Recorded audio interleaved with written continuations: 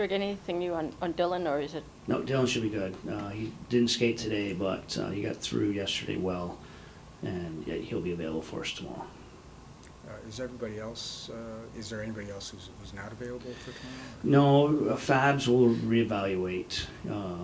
He simply hasn't played for a month. He's going through, and again, rehab and training is a lot different.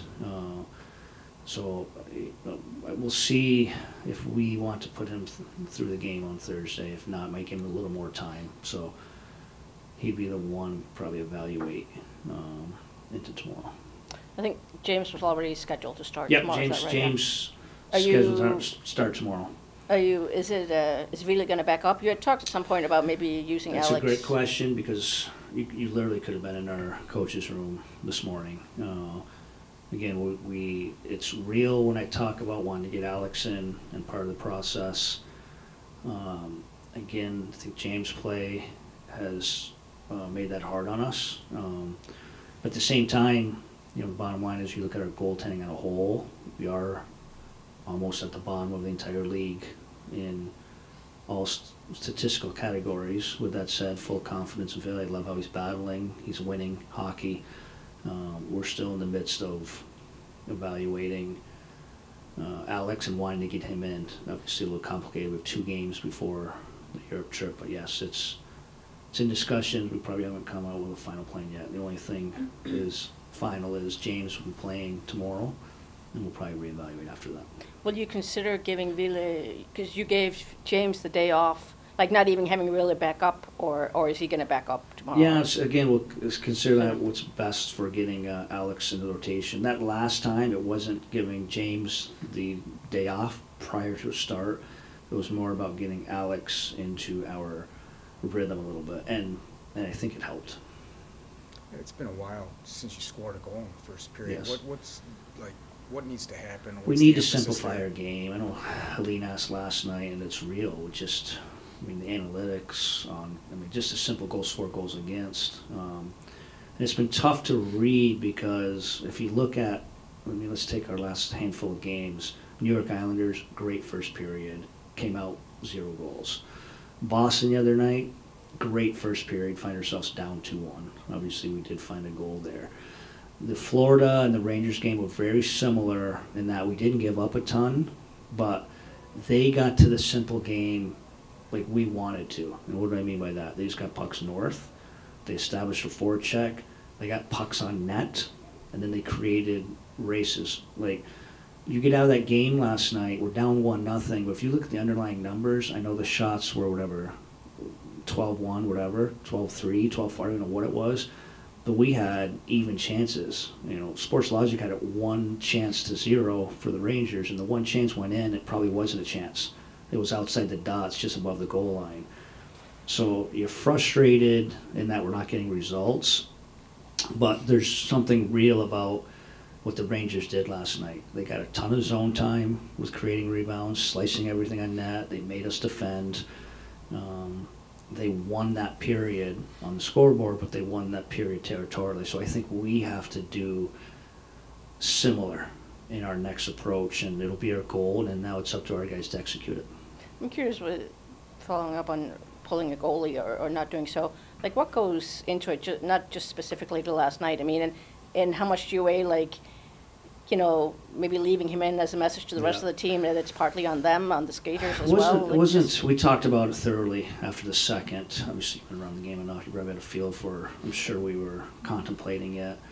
And, I probably was leaning towards pulling Ville because I felt we might leave him out to dry in the third, because it felt like that was happening towards the end of the second.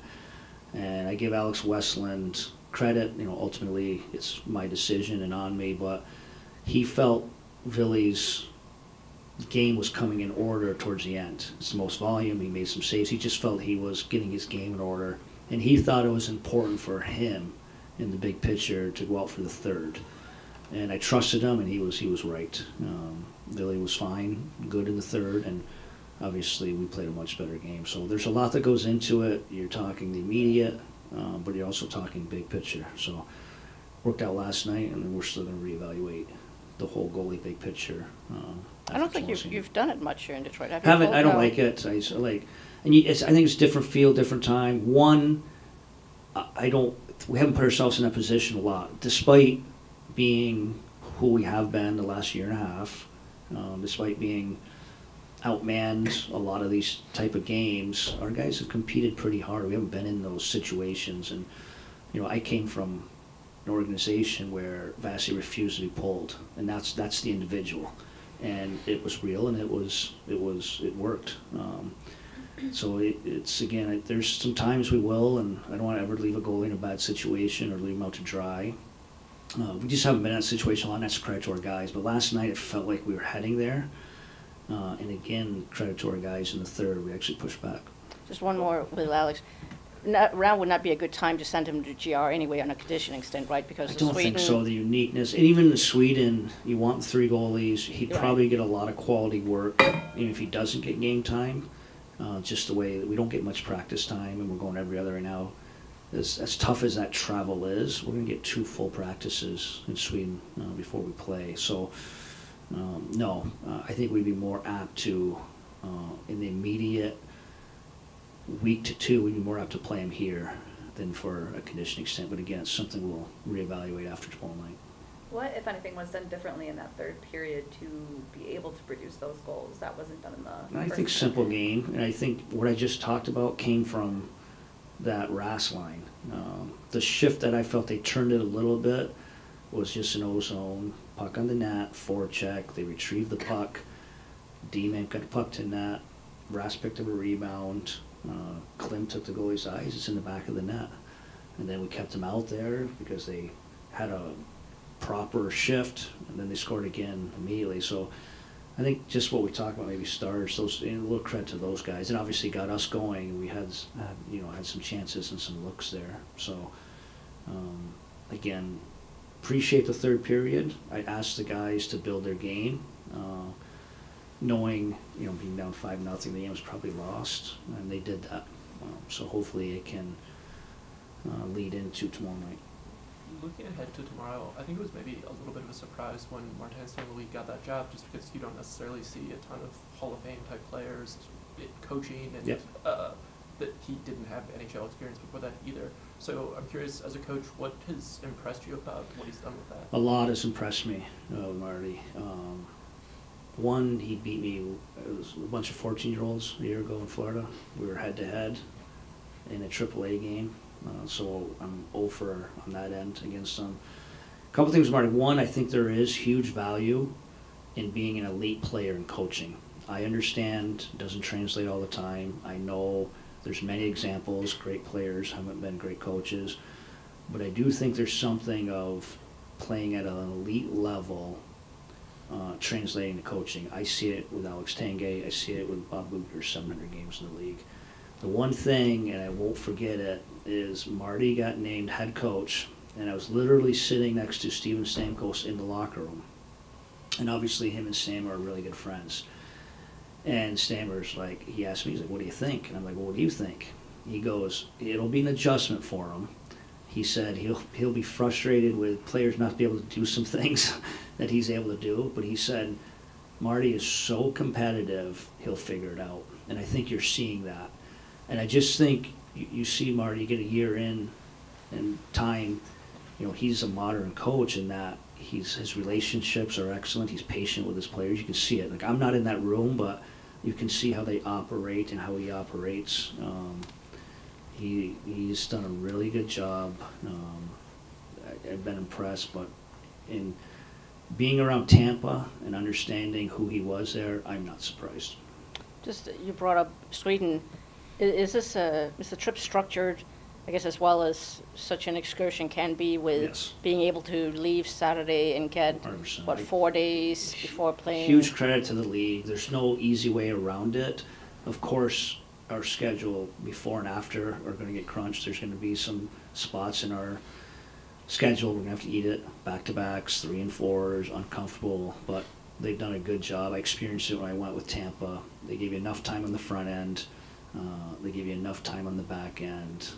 It's very well thought out. It's not perfect. It will never be perfect, but I don't love being one of the only teams playing back-to-back there, but at the same time, you get a little more on the back end of it. So extremely well thought out of the league. It's not perfect, but they did a really good job with it. How will you guys handle it on the flip end coming? I know you're flying back that Saturday, right? Yeah, again, just trusting our science on Yeah. it, and our people in those positions. We got a whole plan on the front end of it.